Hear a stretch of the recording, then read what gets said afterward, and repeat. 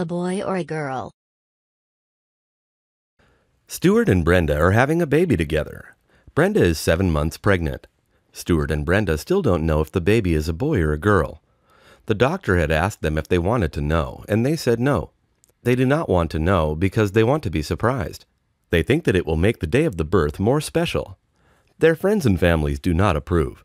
Stuart's mom wants to know the sex of the baby because she wants to know what color bib to buy. If it's a boy, then she will buy a blue bib. If it's a girl, then she will buy a pink bib. Stuart's mom has been nagging him to ask the doctor about the baby's sex. Stuart decides to listen to his mom's suggestion. Brenda is furious. She tells Stuart not to listen to his mom. Stuart is conflicted. He loves his wife, but he also loves his mom. Stuart decides to secretly go to the hospital to ask the doctor for the information. The doctor tells Stuart that the baby is a boy. Stuart tells his mom the news. She is happy. She goes to the store to buy a lot of blue clothes. Stuart tells his mom that she can't tell Brenda. Stuart's mom agrees. The next day, Brenda has a baby shower. Stuart's mom is also invited. When it is time for Brenda to open the presents, Stuart's mom hands her her gift. Brenda slowly opens it, and it is a blue backpack. At that moment, Brenda knows she is having a boy.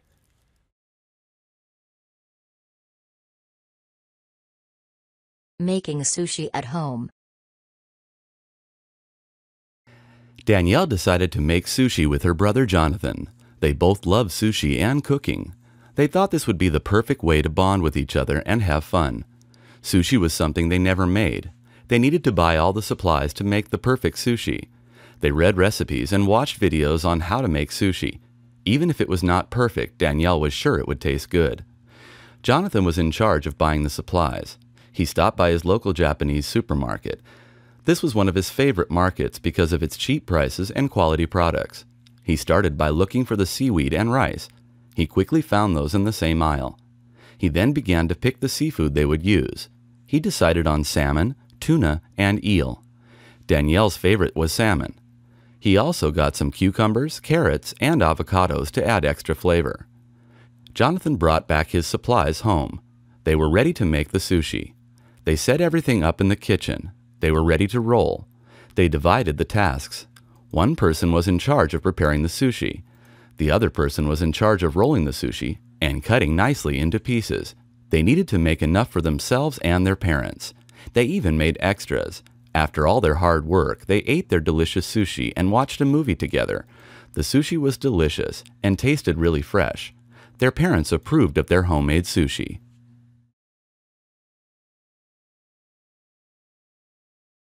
Not a dancer. Edward really liked Nancy. The Sadie Hawkins dance, where girls ask guys out, was coming up. In other dances, guys usually ask girls out. Natalie liked Edward too, but he did not know. Natalie was thinking about asking Edward to the dance, but she was shy. Her friends eventually convinced Natalie to ask him. During the lunch break, Natalie and her friends went up to Edward at his usual lunch table. "Hi, Edward. This song is for you," Natalie said. He looked shocked. Natalie took out her guitar. Her friends took out their instruments too. Natalie played an original song. The song was about how they met on the first day of 9th grade. At the end of the song, Natalie asked, "Will you go to Sadie with me?" There was a long pause. Everyone around Edward was waiting for his response. Edward said yes, but he didn't look too happy. After school, Natalie asked Edward why he looked so upset when she asked him out. "I really like you, but I'm not a dancer," Edward said. Natalie laughed. "Who cares? No one is really good at dancing. The important thing is that you have fun," Natalie said. Edward nodded and decided to go out with her. At the dance, Edward felt awkward at first. Then Natalie started dancing, and it was bad. Edward laughed and started dancing too. Even though they were both awkward, they had fun.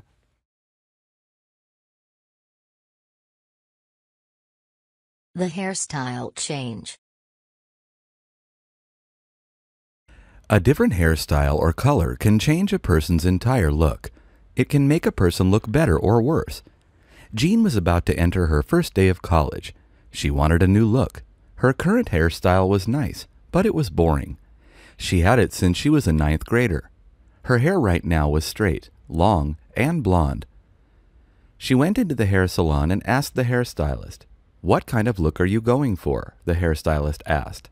"I want to look like a model," Jean said. "Well, we can add layers to your hair. We can also make your hair more blonde," the hairstylist said. "That sounds good," Jean said. Jean sat in the chair while the hairstylist cut her hair. Jean couldn't see herself in the mirror because she didn't have her glasses on. She just trusted the hairstylist. An hour later, the hairstylist said, "Done." Jean put on her glasses and looked at herself. She looked totally different. She liked it, but felt strange. She could barely even recognize herself. Jean asked her friends and family what they thought. Most of them liked it. They said it made her look edgier, but very different. In fact, when she met up with her friends, they asked who she was. One of them even tried calling the police when Jean showed up in front of her house. When Jean was shopping with her friends at the mall, a model scout came up to her and asked if she would consider modeling. Jean said she would think about it and took his business card. The new hairstyle was really working out for her.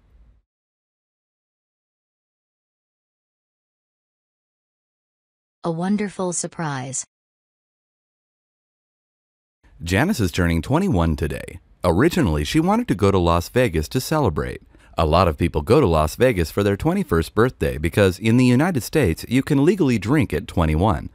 However, Janice decided not to go because she wanted to save money to buy a new car. Janice decided that she just wanted to go to a nice restaurant with her friends. Janice's birthday was on a Tuesday, and she had class and work on Tuesdays. She always walked to class with her friend Austin.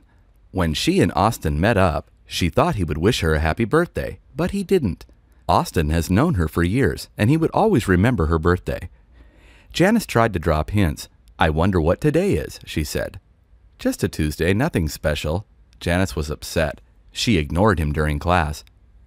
After class, Janice went to work.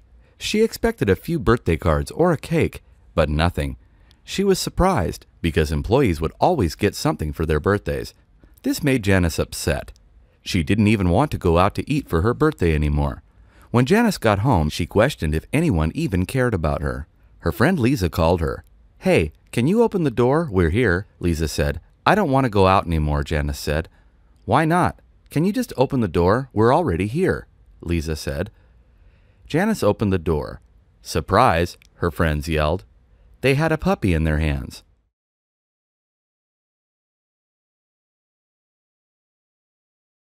Ruby's role model.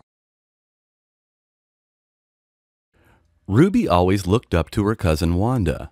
Ruby was an only child in her family, so she saw Wanda as an older sister. Wanda was beautiful, smart, and talented. She had straight A's, played the piano, and had so many friends. Wanda also had a great sense of style. It was classy yet cute. Ruby was still in high school, but she knew she wanted to go to the same university as Wanda did. Wanda knew that Ruby looked up to her, and she appreciated that. For Christmas, Wanda got Ruby a sweater with her university's logo on it. Ruby was so happy when she got the sweater, she put it on immediately and wore it almost every day. One day in class, Ruby raised her hand to answer the teacher's question, and the teacher accidentally called her Wanda. "I'm sorry, you just look a lot like her," the teacher said. "Don't apologize. I'm flattered," Ruby said. Ruby was even in the same clubs in high school as Wanda was. Sometimes people made fun of Wanda for not having her own personality. However, the truth was Ruby was different from Wanda. Ruby was more goofy and girly. When college admission decisions came out, Ruby was so anxious to check the website to see if she got in. She closed her eyes and slowly opened them. She found out she got accepted. She called Wanda to thank her for reading her application. The next day, Wanda took Ruby to look at the school.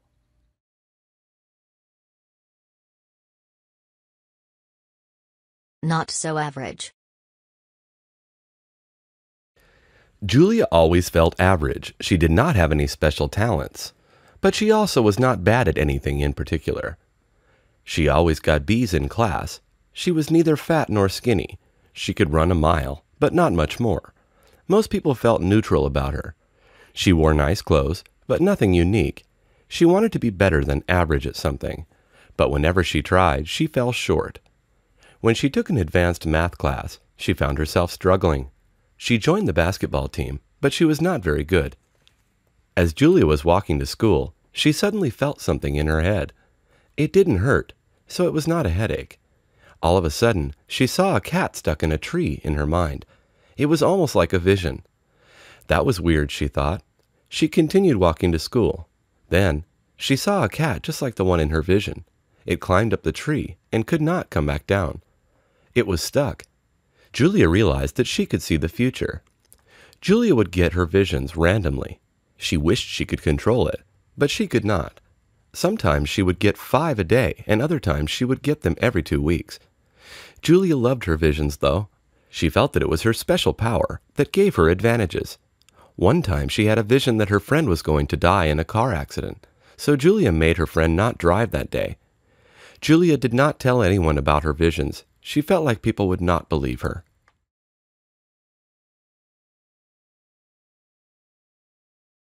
Moving into a new apartment. Brenda was moving into her apartment today. She needed to bring in a lot of things since the apartment was empty. There was no way she could fly with such large items. She needed to go shopping for a couch and a desk.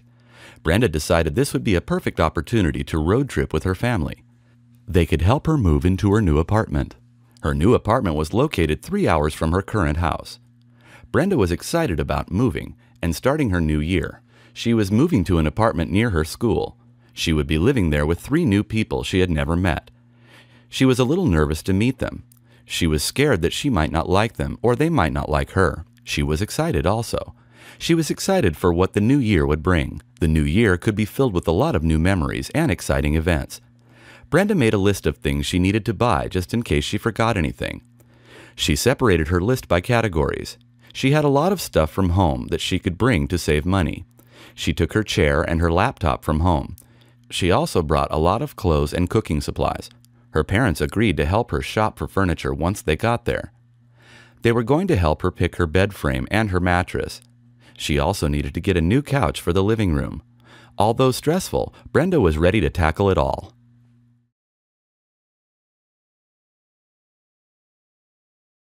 The first date.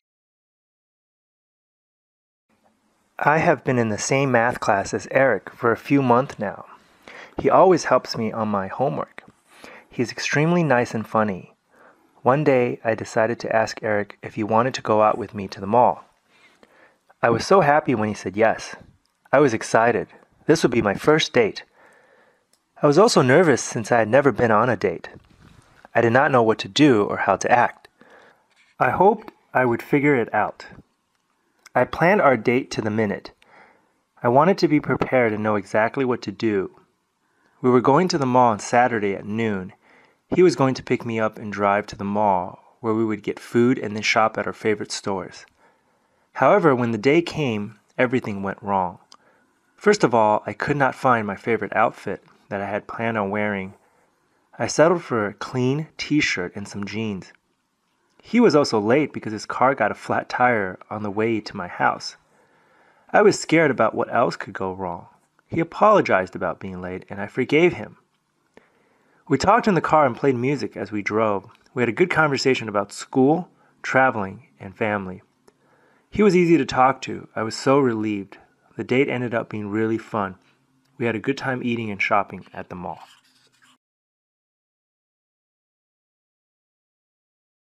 Too old for trick-or-treating. Kelly's favorite holiday is Halloween. She loved pumpkin pie, pumpkin spice latte, dressing up, scary movies, and trick-or-treating. The sad thing, however, is that Kelly knows that she is too old for trick-or-treating. She is now 21 years old. She loved how she could get different kinds of candy for free. This Halloween, Kelly was going to babysit her 10-year-old cousin, Albert, and his friends.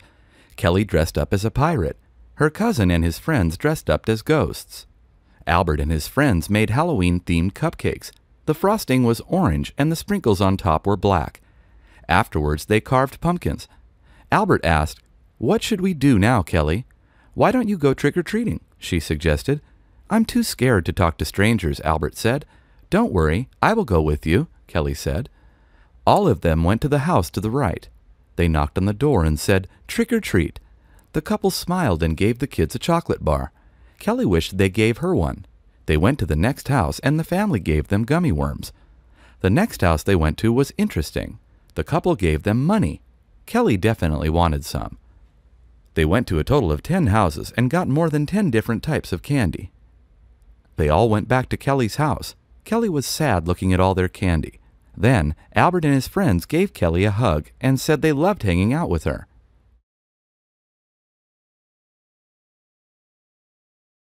A group of friends.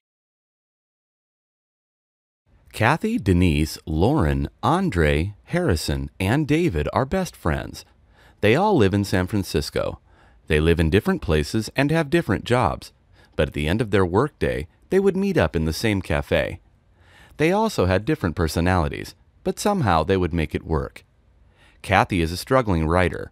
She is working on a fantasy novel and trying to get it published. Denise is a medical student at the University of California, San Francisco. Lauren is a TV screenwriter. Andre is also a medical student at the University of California, San Francisco. Harrison is an investment banker. David is a graphic designer. How did they all meet? Kathy and Denise were friends in college, and they moved to San Francisco together. They bumped into Lauren at a wine tasting event. The three of them became friends.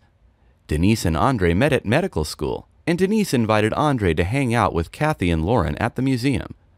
Lauren's cousin is Harrison. Harrison wanted a website for a company he worked at and hired David to design it. Lauren invited Harrison and David to come to the museum, too. When the six of them met up, they instantly became friends. Sometimes their different personalities caused fights. Kathy was shy and traditional. Denise was outspoken. Lauren was kind but also naive. Andre was funny. Harrison was smart but also greedy. David was bossy but also caring. Even though they were different, though, they all cared about each other.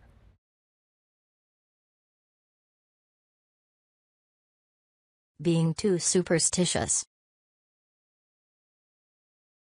Mildred was very superstitious. She believed that black cats and walking under ladders were unlucky. Her friends and family would make fun of her for her being so superstitious. Her brother tried to explain to her that superstitions are not real. She never believed him, though. There have even been times when she went out of her way because of superstitions. One time, Mildred was very scared to take a math test. There is a superstition that says that carrying a rabbit's foot brings good luck. Although Mildred could not get a real rabbit's foot, she bought a keychain of a rabbit's foot. Another time, Mildred's friends invited her to get pizza at a new restaurant. Mildred was about to go inside the restaurant when she saw the restaurant's phone number included 666. 666 is considered to be unlucky, so she left. Another time it was raining pretty hard. When Mildred went into the mall, she noticed that a woman still had her umbrella opened. An open umbrella indoors is supposed to be bad luck. She ran up to the woman and asked if she could close her umbrella. The woman looked at her with a disturbed face. "Don't tell me what to do," she said. The woman continued to walk around the mall with her umbrella open, just to annoy Mildred, who wanted to leave the mall immediately to avoid any bad luck. Her mom convinced her to stay. "Mildred, nothing bad is going to happen," she said. Mildred stayed in the mall for 4 hours. Her mom was right. Nothing bad happened.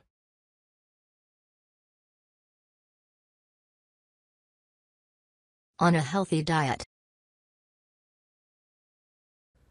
It was hard to eat healthy at school. It was even harder when Jessica entered college. Everywhere she went, it seems as if she was surrounded by unhealthy food. From the dining hall pizza to the coffee shops at every corner, it was hard for her to eat healthy every day. She also had to balance many activities and classes. She felt she had no time to cook or find healthy food. She often stopped at fast food places and got quick snacks. The unhealthy food often left her feeling tired. She did not have the energy at the end of the day and often felt sleepy. She decided she needed to alter her eating habits. She wanted to stop eating so unhealthily, but she did not know how. She decided to start by cutting out coffee. At first it was hard since she drank coffee almost every day. By the end of the week, she felt better. She was also saving a lot of money by not having to buy a drink every day, which quickly added up. The next step she took was to incorporate more healthy food into her diet. Instead of eating burgers and sandwiches so often, she decided to eat salads every other day.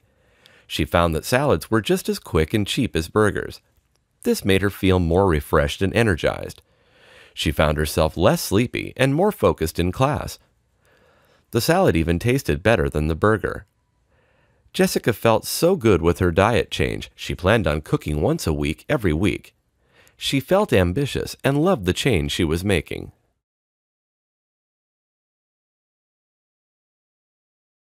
Going to teach abroad. Catherine did not know what to do this summer. All her friends either had a job or were going traveling. Catherine was nervous because she did not hear back from any of the organizations she applied for. She applied to a lot of different internships and jobs. The wait was long and agonizing for her. Finally, she received an email. The email congratulated her on getting the internship, which was a teaching position in Japan. She was going to be teaching lessons on leadership in Japan to young high school students. Catherine was so excited to receive this internship. This was her top choice. She was nervous she would not get it because there were many applicants. It was extremely competitive. She was excited to travel and also meet many high school students. Catherine was passionate about education and leadership. This internship was perfect for her. She was nervous to travel abroad since this was her first time. She did not know what to expect in a foreign country. She also did not speak Japanese, which may be challenging for her. The challenges did not scare her. She was ready for the internship. She planned her trip early and began to make lists of things she needed to bring and what she needed to do. She also met with past interns and asked them about their experiences. She wanted to be as prepared for the trip as possible. Catherine wanted to do the best job she could and make a big impact on the students.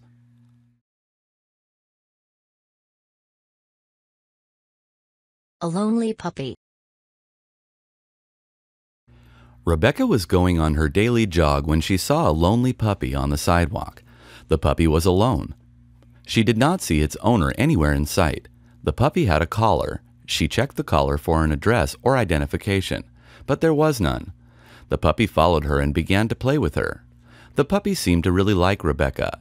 Rebecca loved dogs and did not mind at all. She wanted to help this puppy find its owner. She did not want to just abandon him. She decided to take a picture of the dog and post flyers around her town. She hoped that the puppy was local to the area. For the time being, she took the puppy home.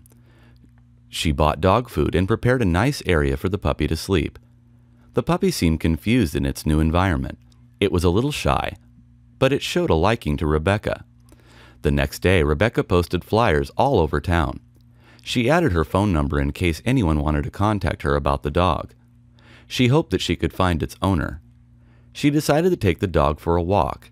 She started to form a connection with the dog, but she knew she could not keep him. A few hours later, a woman contacted her about the dog. She was so relieved Rebecca had found him. Rebecca returned the puppy to the woman and could see how happy both of them were. Rebecca felt great and decided she would get a puppy in the future.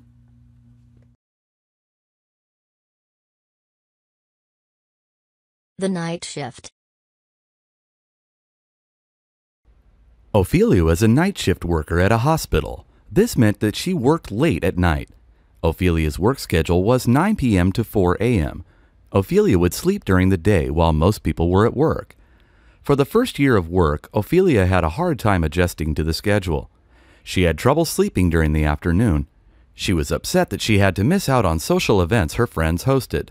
It's still hard for Ophelia to adjust, but she is better at it. When she comes back from work, she goes to the gym for a few hours. Then she practices her knitting skills. Afterwards, she would make herself a healthy meal. Night shift workers often eat unhealthier than day shift workers. After lunch, she would watch her favorite TV show. After that, she would sleep. The hospital informed the employees that they could send requests to change the time of their shift. Ophelia was excited about this and immediately sent in a request to change her shift. A couple weeks later, the manager gave Ophelia a letter. The letter stated that her request was rejected. Ophelia was shocked. She went to her manager and asked him why. She said that many night shift workers who requested an earlier shift were elderly. Ophelia was only 25. The manager thought that the older employees needed an earlier shift more than Ophelia did. Ophelia was mad at first, but she thought about the older employees. Their bones were aching and they're tired. They do need it more than her.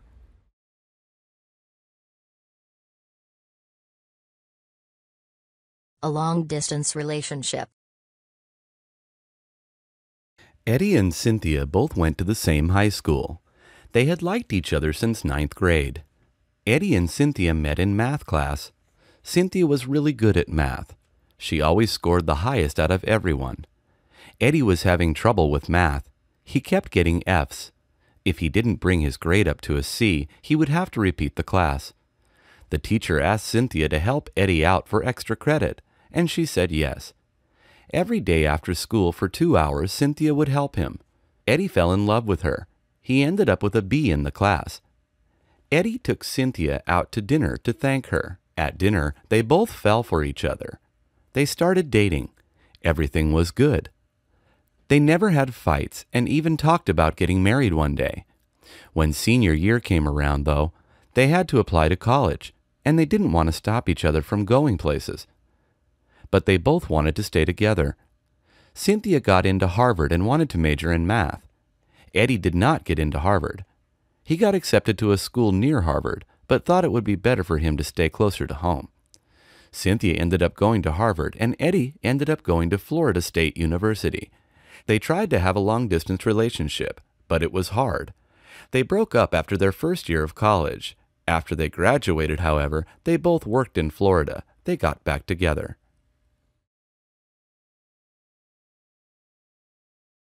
Confidence is key. Nicole was always insecure about herself. She didn't like how she looked. She thought she was too tall and skinny.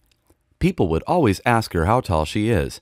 She tried to gain weight, but she never could.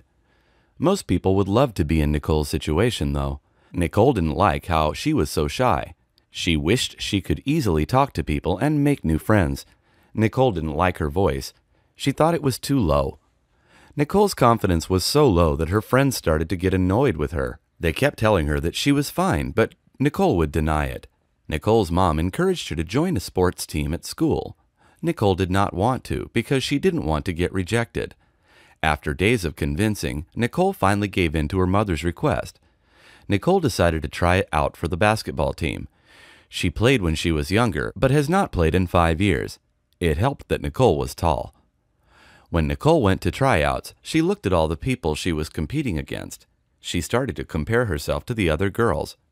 They were all shorter than her, but they were more confident. Nicole tried to put them out of her mind. The coach asked the girls to shoot free throws, run short distance, then finally asked them to play a game. Nicole was doing well. She was surprised. She didn't realize that she still had basketball skills. Nicole made the team and felt more confident about herself. She knew she was good at something.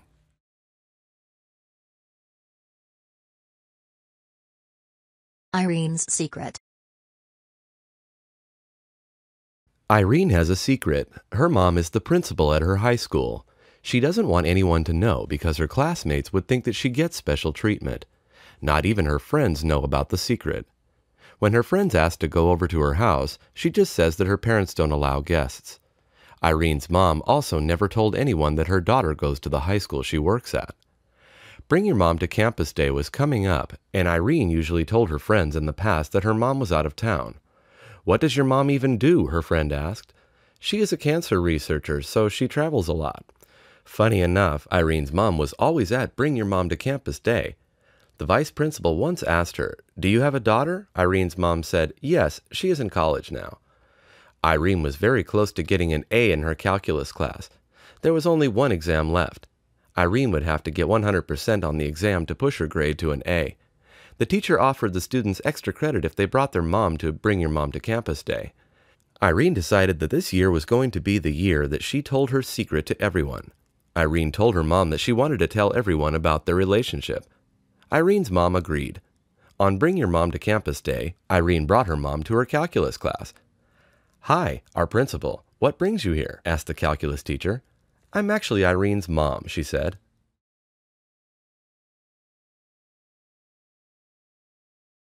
At the arcade. Timothy loved to play games ever since he was young. He was good at almost every single game. He was extremely competitive and hated to lose. He decided to go to the arcade to put his skills to the test. He thought this would be a fun way to use his skills and be rewarded. He invited all his friends to come since he did not want to go alone.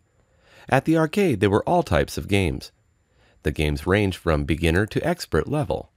Some of the games required no skills and just pure luck. Timothy wanted to try the games that were not based on luck. He decided to warm up with claw machines. He thought these required coordination and precision. However, he soon realized these machines relied a little bit on luck to pick up the prize. He quickly moved on to shooting target games. He also played basketball games. Basketball was more suited towards his skills. He was able to win prizes in both. He also played games with his friends. It was fun competing against them, even when he lost. Sometimes he felt discouraged when he lost, but he kept trying. At the end of the day, he had many prizes to take home. He realized that he had spent a lot of money playing these games. Timothy told his friends that he had a fun time and hopes to come again, but not too often. He traded prizes with his friends, and they all took a photo to remember this day. Timothy loved to play games ever since he was young. He was good at almost every single game. He was extremely competitive and hated to lose. He decided to go to the arcade to put his skills to the test. He thought this would be a fun way to use his skills and be rewarded. He invited all his friends to come since he did not want to go alone. At the arcade, there were all types of games. The games ranged from beginner to expert level. Some of the games required no skills and just pure luck. Timothy wanted to try the games that were not based on luck. He decided to warm up with claw machines. He thought these required coordination and precision. However, he soon realized these machines relied a little bit on luck to pick up the prize. He quickly moved on to shooting target games. He also played basketball games. Basketball was more suited towards his skills. He was able to win prizes in both. He also played games with his friends. It was fun competing against them, even when he lost. Sometimes he felt discouraged when he lost, but he kept trying. At the end of the day, he had many prizes to take home. He realized that he had spent a lot of money playing these games. Timothy told his friends that he had a fun time and hopes to come again, but not too often. He traded prizes with his friends, and they all took a photo to remember this day.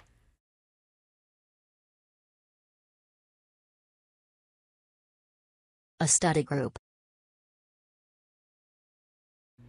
Ricky was good at everything. He had always gotten A's in all his classes. He excelled in all subjects and never had any trouble with the material. This year, he was taking calculus. This was a subject he had never taken before. He was struggling a lot and did not understand the material. His teacher handed his first test back. Ricky was shocked at his score. He had failed the test. It was his first time to fail anything. Ricky did not know what to do. He did not want to ask for help because he did not know how. This was his first time struggling, and he had no idea how to approach his problem. He started talking to the teacher. He asked the teacher if there was a mistake or if there was any way he could retake the test. The teacher explained to him that it was reasonable that he did not do well on the first test. She gave a list of books and websites that may help him and also referred him to some tutors. Another suggestion she made was to reach out to friends and form a study group. He liked the idea of a study group because he felt more comfortable asking his friends for help. He asked his friends if they would like to form a study group. They loved the idea. They also were relieved since they were also struggling with calculus. They decided to meet twice a week at their school's library. They did homework together and went through each problem step by step. Before the next test, they studied extra long. They did several practice problems and helped each other along the process. Perhaps Ricky would not get everything correct on the next test, but he felt more confident. Ricky was good at everything. He had always gotten A's in all his classes. He excelled in all subjects and never had any trouble with the material. This year, he was taking calculus. This was a subject he had never taken before. He was struggling a lot and did not understand the material. His teacher handed his first test back. Ricky was shocked at his score. He had failed the test. It was his first time to fail anything. Ricky did not know what to do. He did not want to ask for help because he did not know how. This was his first time struggling, and he had no idea how to approach his problem. He started talking to the teacher. He asked the teacher if there was a mistake or if there was any way he could retake the test. The teacher explained to him that it was reasonable that he did not do well on the first test. She gave a list of books and websites that may help him and also referred him to some tutors. Another suggestion she made was to reach out to friends and form a study group. He liked the idea of a study group because he felt more comfortable asking his friends for help. He asked his friends if they would like to form a study group. They loved the idea. They also were relieved since they were also struggling with calculus. They decided to meet twice a week at their school's library. They did homework together and went through each problem step by step. Before the next test, they studied extra long. They did several practice problems and helped each other along the process. Perhaps Ricky would not get everything correct on the next test, but he felt more confident.